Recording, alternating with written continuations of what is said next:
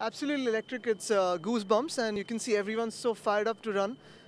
Early morning, that too. It's not even like dawn as yet. So I think it's a brilliant feeling that the whole of the country is out here to run. I think there are people from around the globe as well, and it's great that so many people have turned up to come here and run for Mumbai.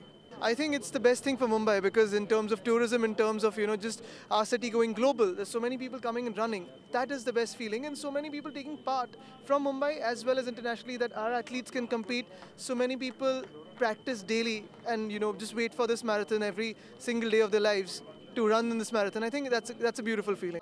No message as such, but it's just that come here and enjoy, just take part and carry this on every single day because this is fitness, and to enjoy fitness is a very crucial part of life.